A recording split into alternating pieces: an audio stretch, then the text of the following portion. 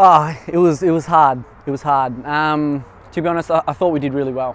1-0, which is a great result, but to be honest, I thought we could have scored a lot more. We had chances, and when you don't take chances, other teams generally creep back into the game. And at here, it's quite hard when they get a sniff, and they did, and they came back into the game. But credit to everyone, our strikers, midfielders and defenders and keeper. We kept it together and we got the result. So I think Elvis cut it back from the side and managed to get a foot to it, and I was close, so I just tried to hit the target quite hard and went over the keeper and scored the goal, which is great. So first goal, which is good.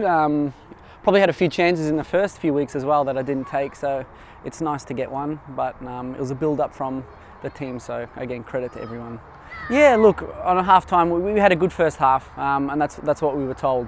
It was just about keeping that and keeping our discipline. Generally 1-0's, it's quite easy for them to get back into a game. 1-1 and it would flip on its head, so we had to go in and stay disciplined, but at the same time still attack and still be hungry.